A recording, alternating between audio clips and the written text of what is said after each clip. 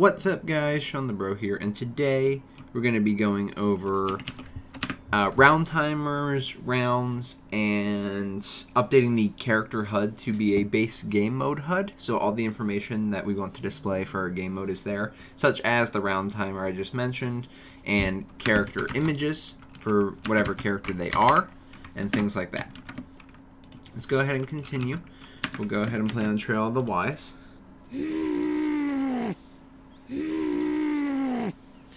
Okay, so we got our two characters. You can see we have ready fight text. We have a lot more going on now. We have the character images that are next to the health bars that represent the character we are playing. We also have the text for the name of the character. And we have a round timer that goes down in the middle. So we have quite a bit that's going on here. I'm going to smash this all into this one episode just because I think the HUD stuff does go with the game mode. You might not have all this in like story mode or something like that. So I think it's important if we're focusing on like game flow, round timers, that we have everything we want to be displayed. So good to go there. That's what it's going to look like. Let's go ahead and start adding things that we're going to want to use for all this stuff. So first and foremost, let's go to the code. And there's going to be two areas where we're going to add things. Base game instance and game mode. So if you guys are not familiar with the series, this is episode 50. So we've been doing this for almost a year. And we do one every Sunday. So if you'd like to catch up or watch any of the prior videos, I'll go ahead and post an iCard in the top right corner that has a link to the very first fighting game tutorial episode. Otherwise, we can just get started, but essentially what I'm doing here, without needing to know about the fighting game, you can figure this out. We have a game mode and a game instance. So the game instance is persistent data. You can set it in a menu or in another level, and it will easily be transferred without having to pass data along manually. The game mode is only relevant for that game mode, of course, but it can be used for individual match data and information like that. So what I'm actually going to do is go into my .h for both my game mode and my game instance, and I'm going to make a few variables. In my game mode, I'm going to make something called round time. You can see my settings that I set here in new property. That's a float. Num rounds, which I make an integer, and is timer active, which I make a boolean. So round time and num rounds are easy. Round time is essentially how much time is in the round. Num rounds are how many rounds there are. Is timer active determines if the timer should be currently going down. So for example, we don't want the timer to be going down during entrance animations, probably not when the victory animations are being played and things like that. Like that's all stuff we probably don't care about because we don't want to introduce any bugs by trying to implement timer logic while the game is either starting or ending. So it's better just to determine when we want to keep it active. It also allows us to control when it starts going down, which can look really good. When it says fight and you see the number drop, then it can look a lot more formal than it just going down the whole time. In your CPP for your game mode, go ahead and set your default values. These can be whatever you want. I would recommend is timer active be false by default since, again, the entrance animations. But then num rounds and round time can be whatever. I put num rounds to 3 and round time to 99. I believe I mentioned it in the comment, but this num rounds can be either best of or must win that number. So we can go over both of those in this series. However, we're not going to be covering that today. I'm just actually setting up the rounds. This is part 1 of a 2-part episode. This is going to be part 1, setting everything up, and then part 2 is actually going to have us finish fights and go between rounds. Okay, so now let's go to our base game instance, .h. Now, you can see I actually have the same two variables here. Is device for multiple players already exists, if you're familiar with the series, but you're not going to need it today regardless, so just focus on these two. I have round time and num rounds again, and essentially they're just copy and paste. I changed the category from game mode to game instance, and the reason I'm doing this, so the game mode variables are the ones I'm actually going to be pulling from and using at runtime. The game instance variables are ones we could set in options that could override the game mode variables if we want to. So in the game instance, I don't have a constructor, thus I don't set them to a default. But if we wanted to do this, what I would do is in an options menu or some sort of settings menu, we can go ahead and set these values if we change like a round time box or a num rounds counter or something in those menus. We can go ahead and set them in the game instance. And then when you load your game mode, you can just override the variables for round time and num rounds with the data in the game instance. So we're not going to be using this today either because we don't even have an options menu. But this is just something I'm showing you now for a way you can do it. I will explain it later when we get an options menu. But okay, those are the most important parts. The fact that we have the round time, num rounds, and is timer active in the game mode. Fighter template character, I've gone ahead and included the base game instance as opposed to including it in our CPP class. So if you've been following the series, make sure to do it in this order. Make sure it's in your header file so we can use some data from there.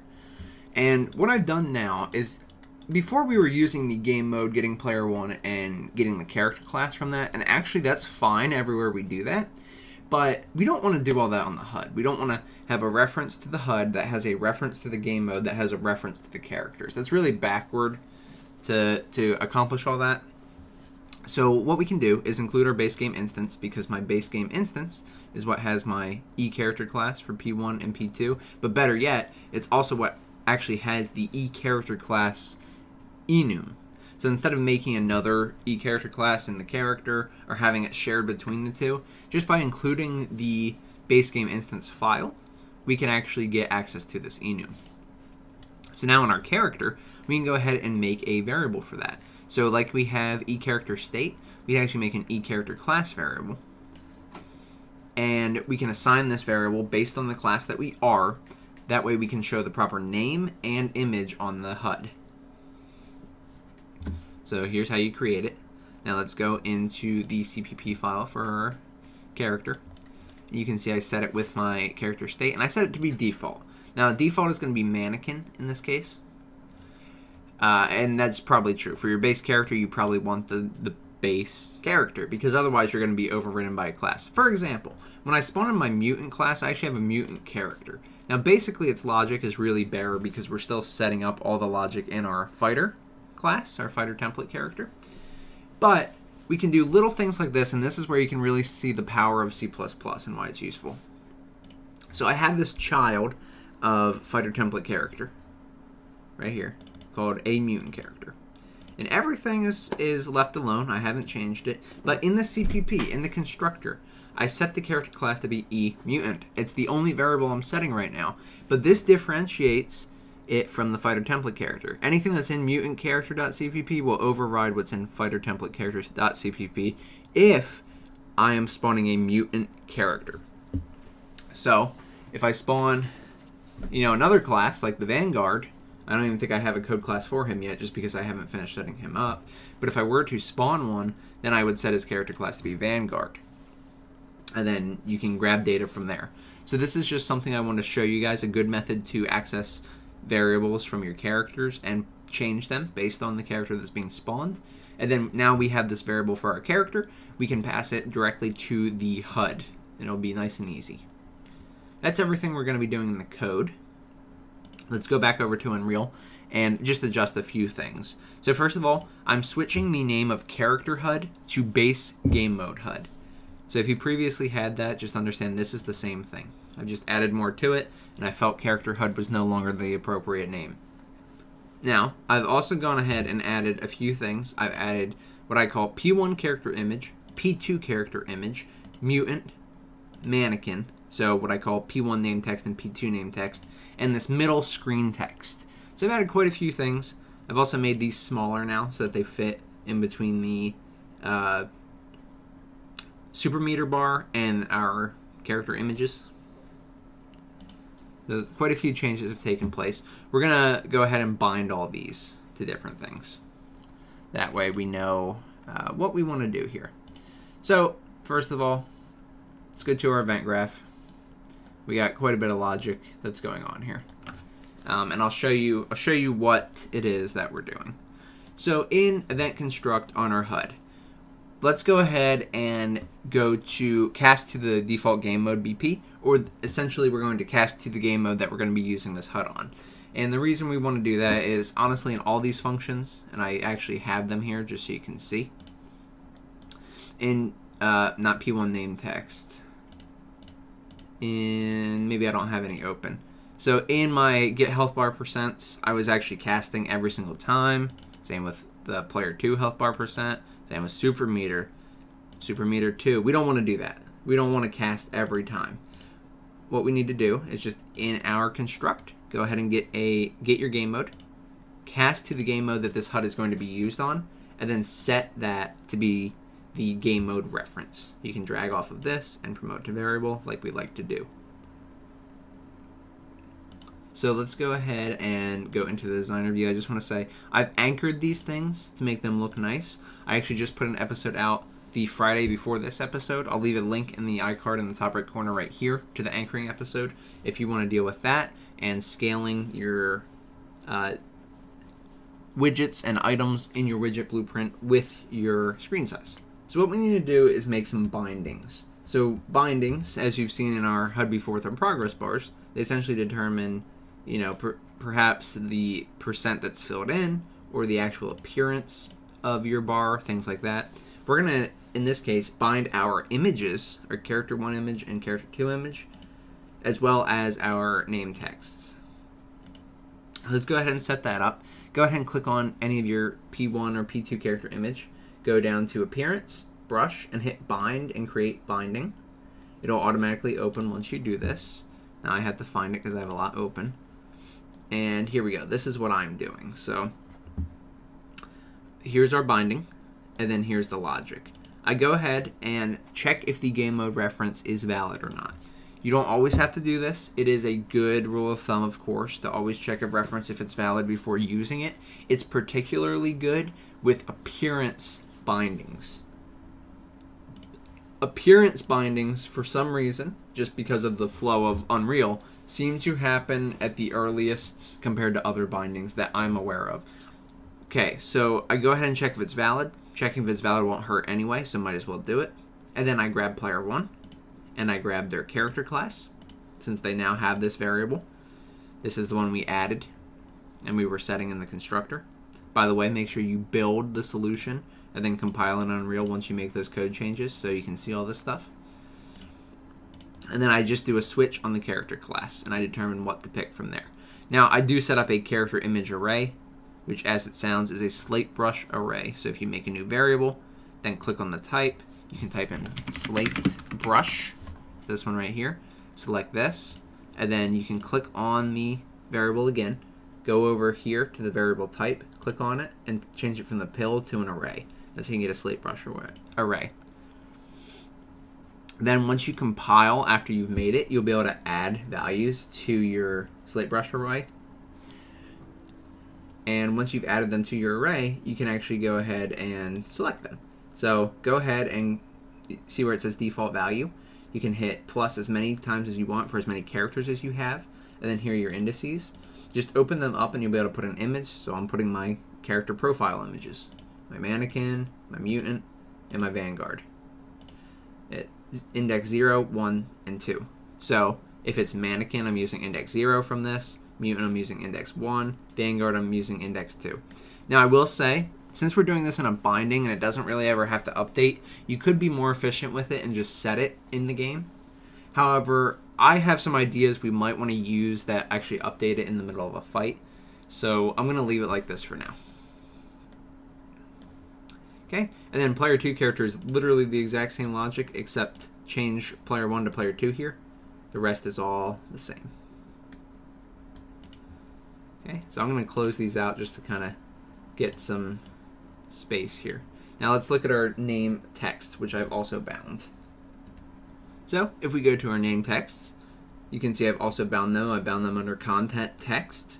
Just click on bind plus create binding, and then it'll automatically bring you here. And what we're going to do is we're going to do essentially the same thing, but we don't need any sort of array to choose the text. We can just hard code it here. I think that's perfectly acceptable since we know exactly where it's coming from and this data isn't going to be used elsewhere. However, feel free to make some sort of string array and use that if that makes you more comfortable.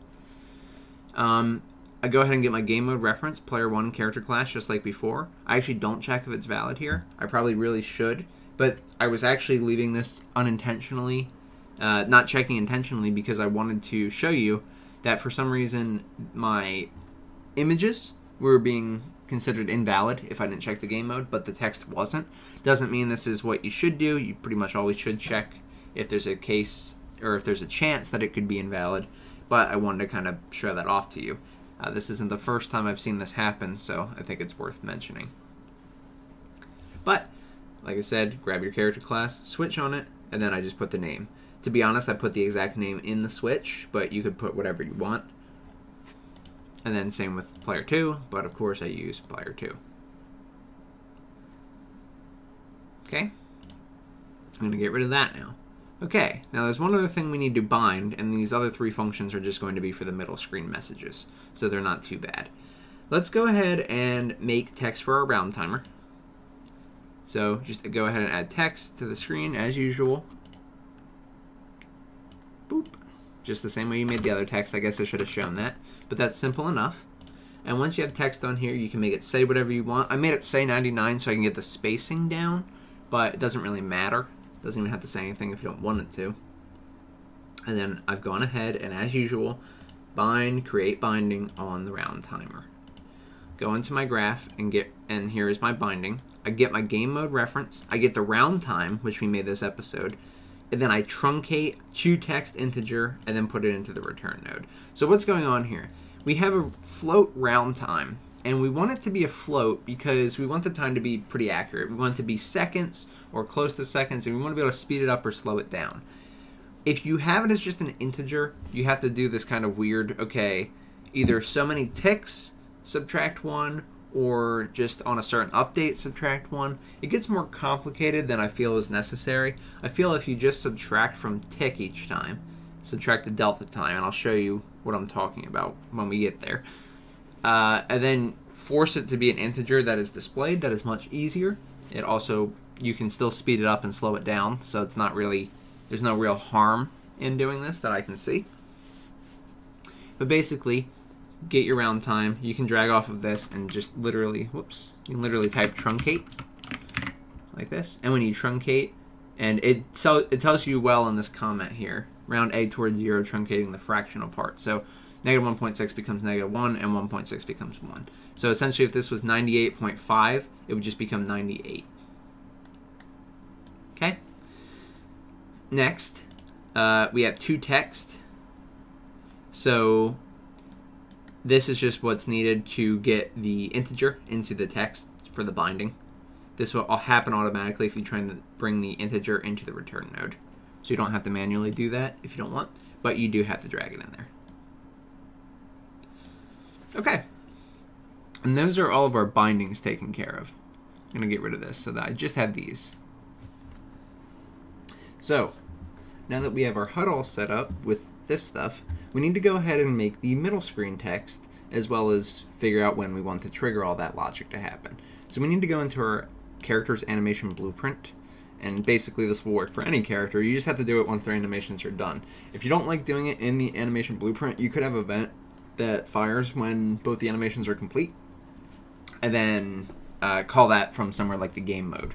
I'm going to just use the logic that we had previously set up and call an event called trigger screen messages, which we are going to make in our HUD, which we already have a reference to because we set it to be visible and invisible at the current time.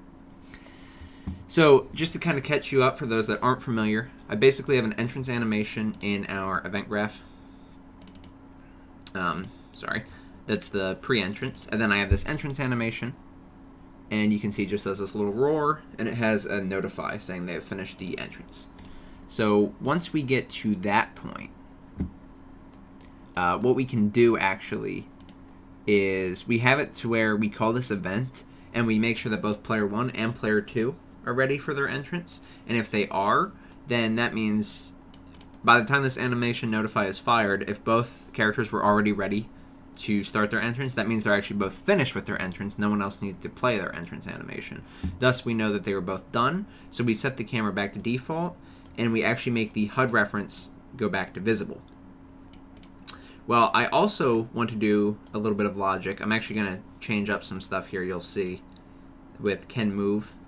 And these will be bug fixes that I mentioned at the end. So you can ignore this Boolean and all this logic with can move, and I'll show you why we do that later. The important part here is that we need our mutant character reference, cast it to our mutant character BP, and then get your HUD reference, and we're going to trigger our screen messages. So to be able to call this in your HUD, you need an event, of course, that you can actually call. So we can just do add custom event like this and call it whatever you want. I called mine trigger screen messages. And this is going to essentially go through all the logic that we want to display the messages to the screen.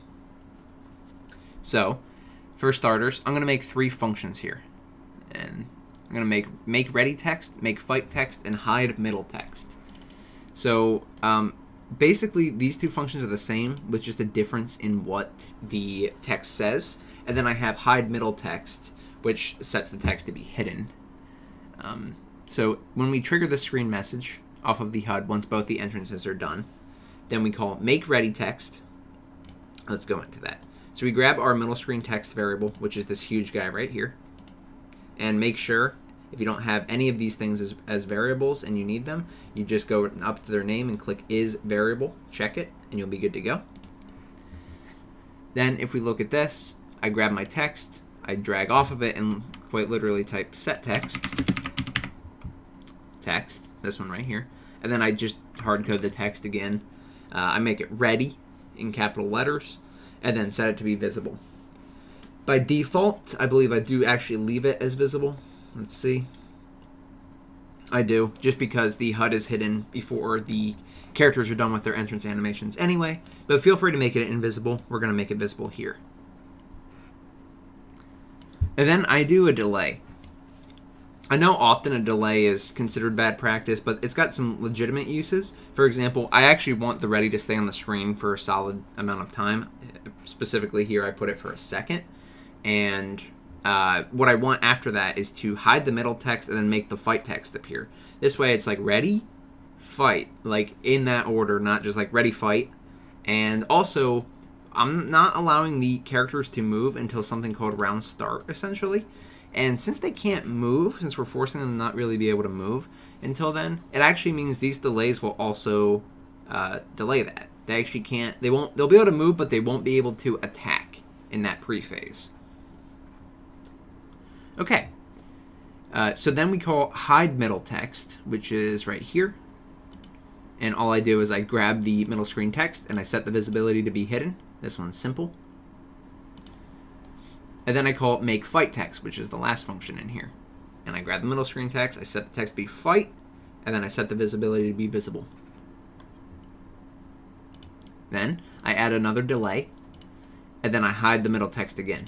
So it's ready, delay, hide, fight, delay, hide. And then we call something in the game mode called round start. And this is how we're going to actually determine when the timer is going to start going down. So if we go to round start,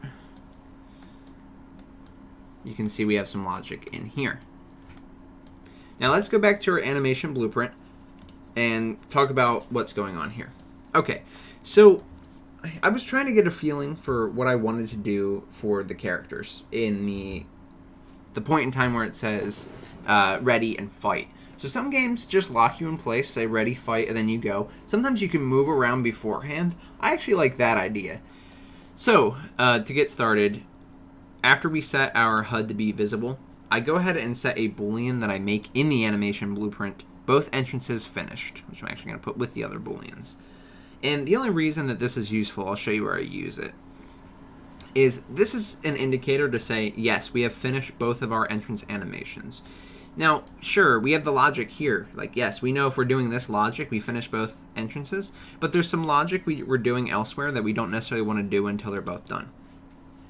So specifically here, in where we clear our hitboxes and end our attacks, see, we set can combo to be false, has landed hit to be false. We clear our hitboxes, and then we set the player to can move. Well, that's good. Our player should be able to move once our hitboxes are clear. that means, you know, they're either done with their attack that they were doing and they can go back to their idle state. It means that maybe they received damage but returned to idle from that take damage state. So we want them to be able to move. However, we only want this to be the case if both entrances finished. Because some of these, such as clear hitboxes, occur on idle. It's actually an animation that occurs on, or it's a anim notify that plays during our idle animation. And with that being said, we don't want to be clearing the hitboxes and then we make the player or the characters be able to move on idle, because that'll mean once their entrance animation is done, they can move again. So just for you who have been watching the series, if you have this logic like I have it, make sure you add this both entrances finished, and only if it's true do the can move part of this logic. It's a minor detail, but it makes all the difference. They'll be able to move early if you don't have this boolean in. You could also extrapolate this data, which just basically means to take it out and move it somewhere else. And you could set this can move to be true somewhere else. But I don't really consider this a hack, because we do want the player to move whenever we want them to be able to move when these anim notifies fire. We just don't want to in case they fire during the idle while our other player is using their entrance animation. Okay? So that's just a minor detail, again, but pretty important depending on how you're setting it up. And then once I have once I trigger the screen messages and I have everything ready, I go ahead and set both the player of this anim notify and the other player to be able to move. Now, it's important that I'm setting them both here, because understand the way this logic works is one character will go in and say, are both players ready for entrance? So player 1 is ready for entrance at the start. If you need to catch up on this entrance logic, I'll leave a link in the iCard to where we did character entrances. So character 1 is ready for entrance, and then we say false, they're not both ready. So then we go ahead and set player 2 ready for the entrance. So then when player 1 and player 2 are ready, only player 2 logic goes through this, essentially. Now, we didn't need player 1 and player 2 to be differentiated in this, but if we're going to have them be able to move and not attack during this state, then yes, we need to set both player 1 and player 2 to be able to move. And let me show you how that looks. So if we go through our logic, and I'm going to continuously pick just the mutants because he's the most fleshed out right now.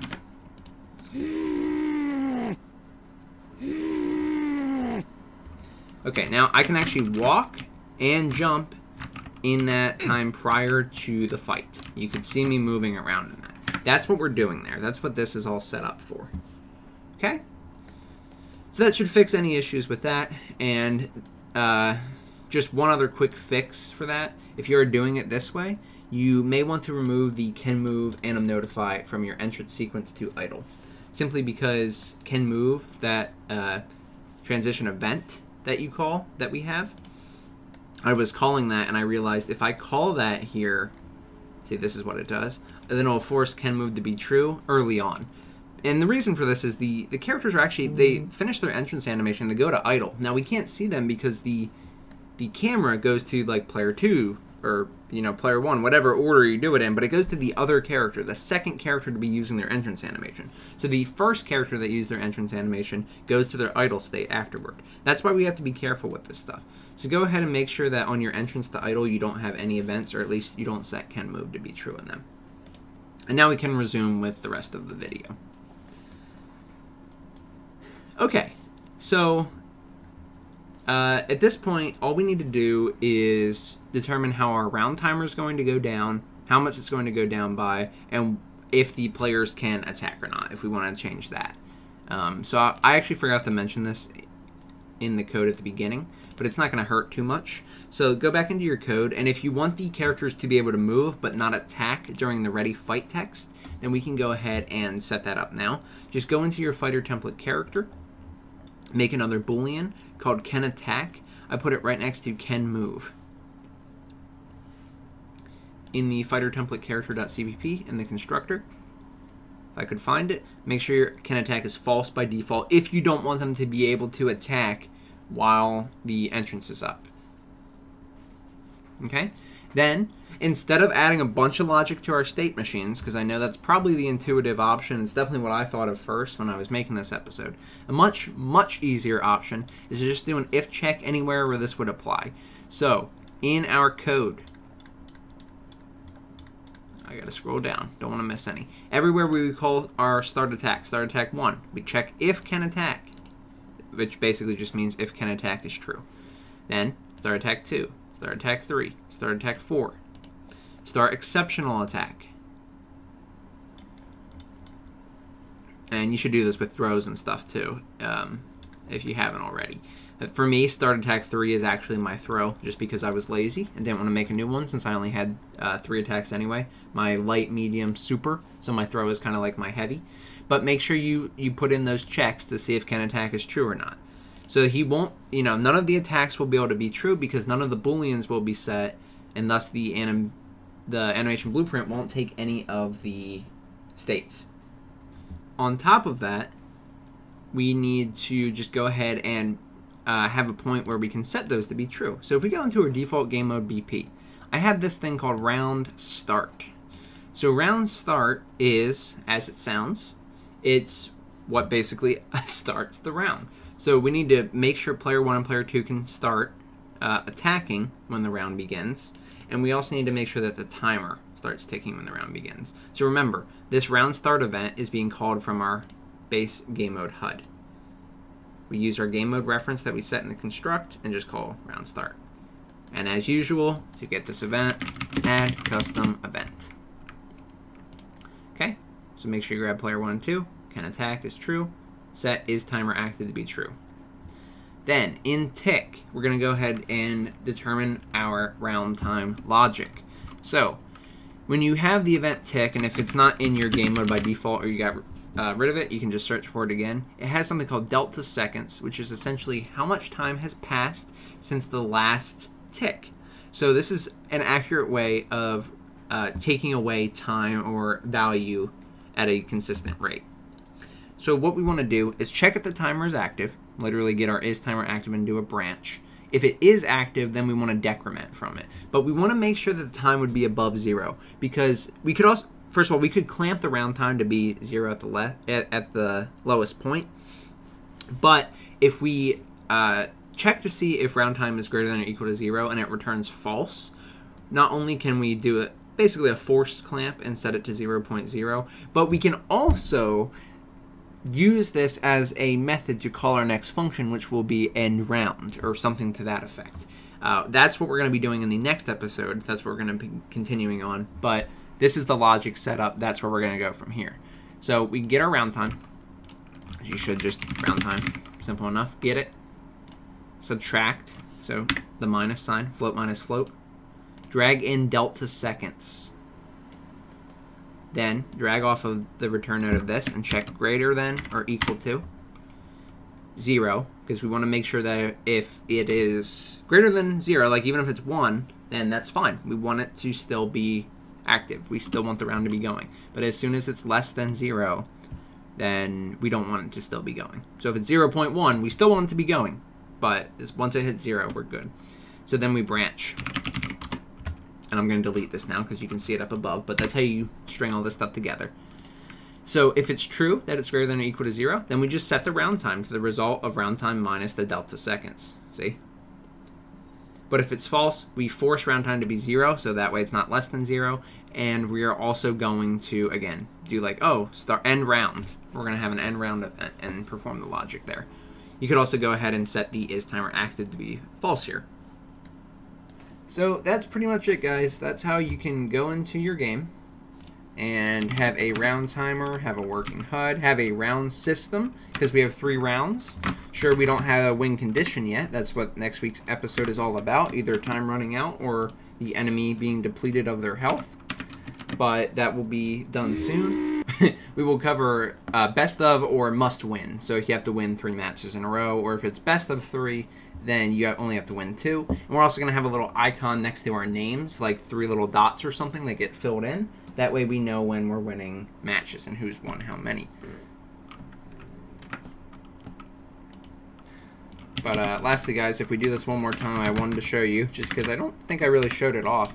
we can, I'll show you, we can actually not attack at the start here. It just won't register attack. We can move as much as we want, but as soon as the fight goes away, then we can attack. And you can hear all that spamming. So there you go, guys. That's how we can have our round timer with our appropriate before round logic. So, like I said, we'll start part 2 next week, and we'll be golden. So thank you guys so much for watching. If this episode helped you, please subscribe. It does more for the channel than anything else you can do, and I just really appreciate it. Lets me know that I'm doing a good job and that I'm helping you make the videos you want to see. If you did have any issues with this episode or any of my tutorials, feel free to join the Discord. I'll be happy to help you. There's a link in the description. I want to give a huge shout out to all my YouTube membership subscribers and supporters and all my Patreon supporters. Thank you guys so much for believing in me and giving me support. I will go ahead and post a link in the description here to show you all the benefits if you're interested in joining and supporting the channel so I can continue to make videos like this. Lastly, guys, if you want to come join us on Twitch, twitch.tv/Shawnthebro27. I've got a new series we're going to be starting. Well, at the time you're watching this, we actually already will have started it on Mana Badan, and it'll be fun. It's a co-op stream. Otherwise, you can come see me fail at Demon Souls and complain about how boring it is sometimes. Anyway, guys, thank you so much for watching. I'm Shawnthebro, and I'll see you in the next one. Goodbye.